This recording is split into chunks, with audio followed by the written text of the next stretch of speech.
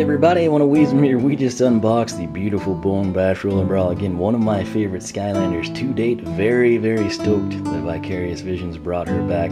I will say though, I thought if they had to make a choice, they would have gone for Star Strike. That seemed to be one of their favorites. And I think the popularity of Pop Fizz is probably what nullified that. But still, they got in with Roller Brawl, and she is fantastic, especially Supercharged. This is interesting because we're unboxing it now, yet we've done everything with her. Introduction, base upgrades, Path 1, Path 2, Waller Derby, Brawler Derby.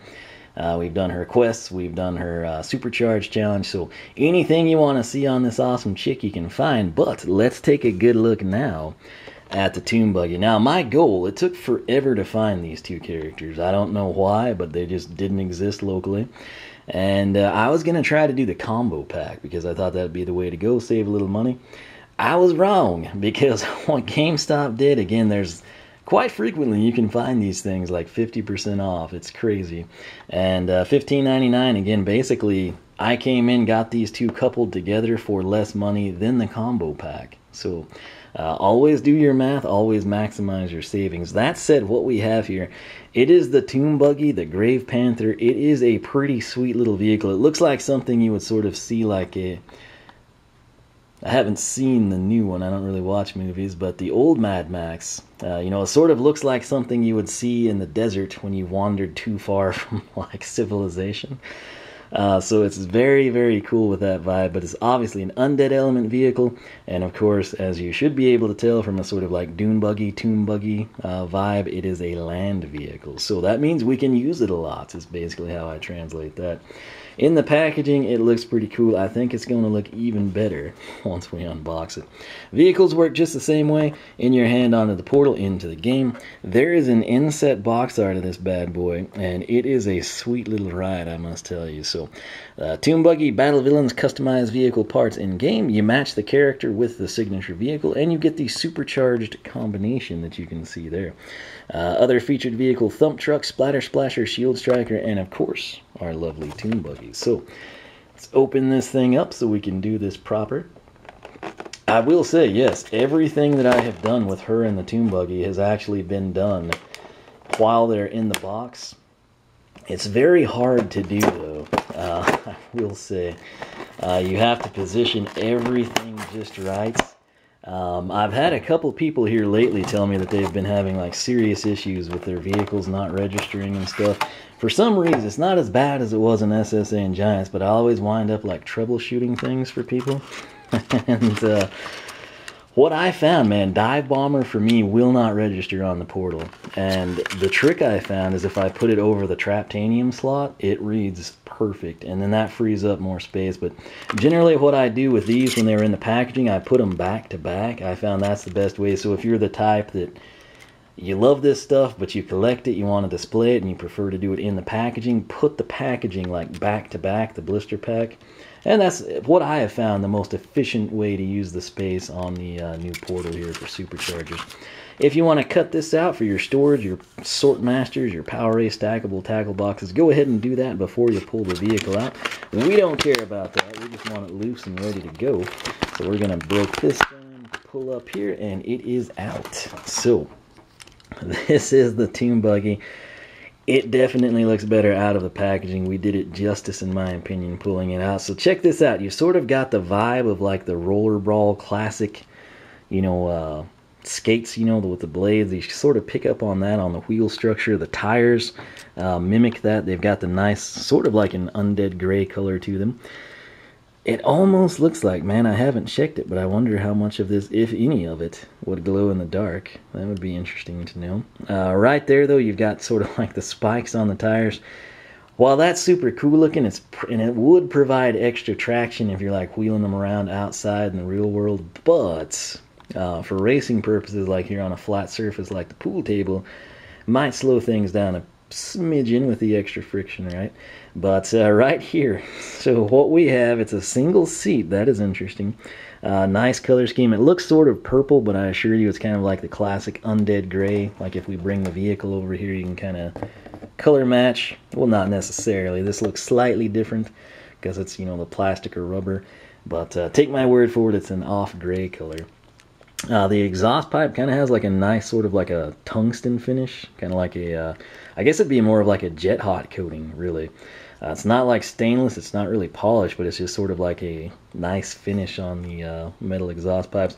Ooh, nice work there on the rear shock absorbers. You can see the exhaust circling around the Undead Element logo, sort of got your trailing arms there. Let's see. That's just a nice shiny spot. I guess that's sort of where like the front A-arms were kind of tying in, if you will. Front axle spins fairly freely. Rear axle, the same. So this thing could have potential. Right here, though, pay attention if you can. See that? It looks like a jawline. That's because it is. And something cool here that I didn't know in the packaging. Right here on the intake, sort of like what would be the blower, you know, top end, you know, sort of your... Essentially, if you're on a hot rod, you know, you would have this tied in with your throttle cable, and then whenever you rev it up, give it gas, it's going to open up the butterflies. This doesn't have butterflies that open, but it doesn't have them that are closed. It's actually open, and that is actually cool because you get a nice little aesthetic there. It sort of lets light in. You can kind of see the green in my finger through there. That's actually pretty cool. Now, if you were someone inclined to do so, you could throw some like green or pink SMD LEDs in there, and that would actually shine through quite sinisterly, I must say. Speaking of green, we sort of got the, you know, eyes here done up in that sort of like acid undead color. I have to say, if you see the shots in between like your load screens and everything, it'll call this a grave panther. And when you tie in that jawline and then sort of like the skull structure, I just sort of equate it to that, and then this is sort of like the, you know, backbone rib cage type areas, if you will. It's covering up what looks to be like some sort of a turbine support or something. Overall, though, it's just a freaking sweet looking ride. Let's go ahead and check it out here. So, oh yeah, it rolls quite well, actually. Again, it would do better without the spikes, but hey, they're cool. So what we want to do now, we're going to set that down, and we're going to come in and actually take a look at this. So this is the Tomb Buggy. There's the armor, top speed, acceleration, handling, and weight. Again, I wish there were numbers there. There are not. The attack, spread the love. Tap attack 1 to blast a spread shot of undead power at enemies. And unfair play, hold attack 3 to grind nearby enemies with wheel energy. Coming down here, you can see that's actually a good shot of her in the Tomb Buggy. You can sort of see all the details we've just described. Performance mods, you've got the Grave Cracklers for plus 10 handling, the Ghastly Speedsters, plus 15 acceleration, minus 10 weight. The Rib Rattlers for plus 10 top speed, and supercharged only, you get the Bonesaw Rippers, plus 150 armor, plus 5 top speed, and plus 5 acceleration. Over here on the specialty mods, you've got the Booster for plus 10 acceleration. And again, that's kind of box stock. Ecto Engine, which is very cool, plus 5 top speed and acceleration. Tombstone Smoker, plus 300 armor. And lastly, your supercharged option, the Vampire Ventilation for plus 10 top speed. 4 horns, which again is pretty default. They're all the same aesthetics, if you will. But you've got the Scream Screech, Underworld Hum, Organ Blast, and the Spectral Spooker. So let's go ahead, bring this back up in my hand and tell you a bit more about it.